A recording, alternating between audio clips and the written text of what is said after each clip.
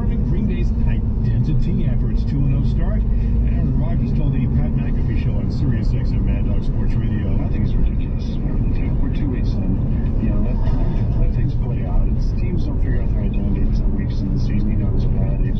Like, it takes a while to figure out what kind of team you are. Obviously, we had a ton of injuries yesterday or 2 days ago. MLB in the 6th inning, tenacity, the Phillies 5-1 on the Washington runs off Arizona. Game 1 of a twin bill. Commissioner Rob Manfred says fans will be allowed in the NLCS and World Series. Major League Soccer announced the rest of its regular season, which will conclude November 8th. From the Sirius XM newsroom, this is Bob Gallerstein. If it's happening in sports, it's happening on Sirius XM. The latest news and effects. Kickoff and now Hamilton. Back for Andre. He's in for a shot. Sirius XM NHL Network Radio. Get down, get down, get down, get down, get down, get down, get down. This is the Power Play with Steve Coolers. NHL Network Radio on Sirius XM Channel 91.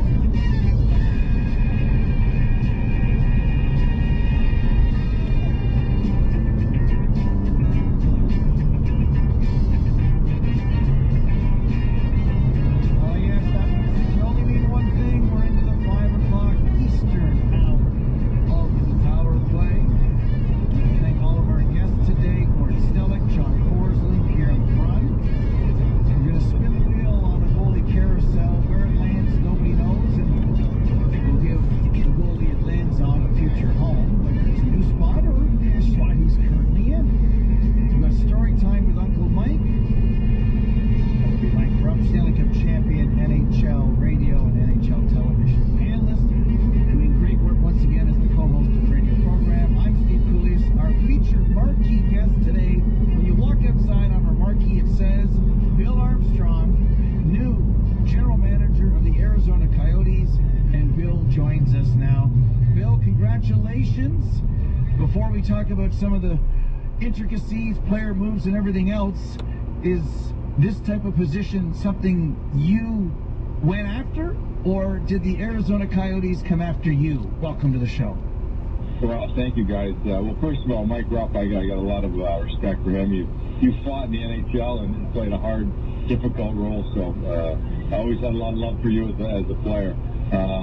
But first off, you know, I got interviewed by another NHL team, and I always kind of thought I'd be with the Blues. I've been with the Blues for years. It kind of opened my eyes, and when I was done, the Arizona Coyotes picked up the phone and called me, and we started this process and going down and meeting everybody and getting involved in it. And there was a lot of from the NHL community saying you can't win down in the desert. They haven't done it in 25 years, and I went to Vegas to meet with the owner, Mr.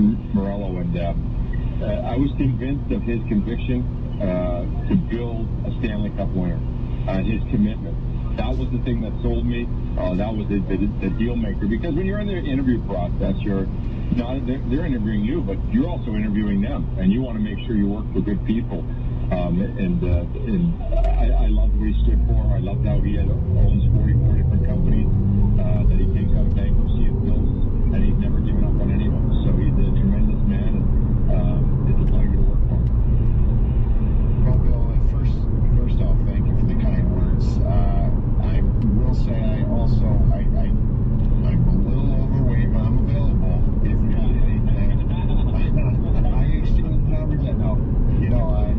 Congratulations again on the gig there. I'm just curious. We had Bill Zito on, and we've been speaking to some GMs that, just like yourself, that have just gotten the gig, and you're getting in there. What does it look like? Because it's so hard to say, all right, well, what's the first thing you do? You got to get in there and get familiar. What does that mean? What does that look like? It happens in a couple of different. Yeah, it happens it's a great question because it's overwhelming. The good news for me is that I was pretty adept in a 90-page report about what I would do. Like what would I do on the scouting side? Like what structure would I use? What budget would I use? All these things that were important to me. How would you develop? And I spent probably 2 weeks in my office and I didn't come out. and I wrote it. And I hadn't been through the interview process before, so, it was in my head. I just had to get it out on paper on my beliefs and principles from not only playing, from being assistant coach to coaching, to being in the American League, to scouting, and all these things were in my head, and I just got them out on paper. And I'm one of those guys that always working on principles and developing. So when I came through the door, there's all this stuff coming at you, but it was actually simple in some ways because I studied their organization so long. I'm like, this is what we do first, boom, boom, boom.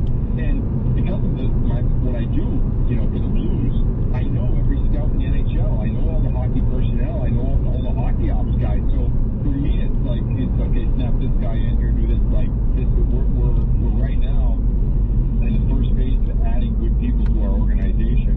Not only good people, but good hockey people that are driven.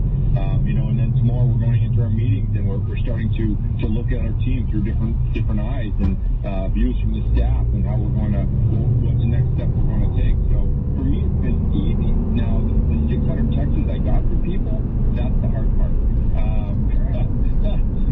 It's overwhelming, they just come in all day long. And it's awesome because at the same time, those are people that have worked around for you, that cheer for you too, so.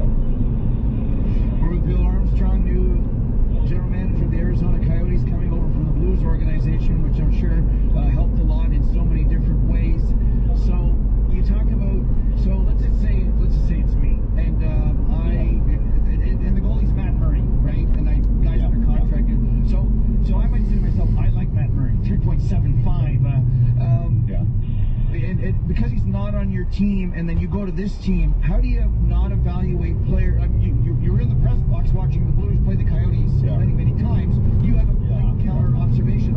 So how do you view them that they're yours now, and don't make a rash decision of either loving them right away or saying, well, when I was a Blue, I didn't really like this guy. Like, how do you take a step back? Because that's something I think a lot of people might have difficulty with, Bill. Yeah, you have to sit and be patient and evaluate.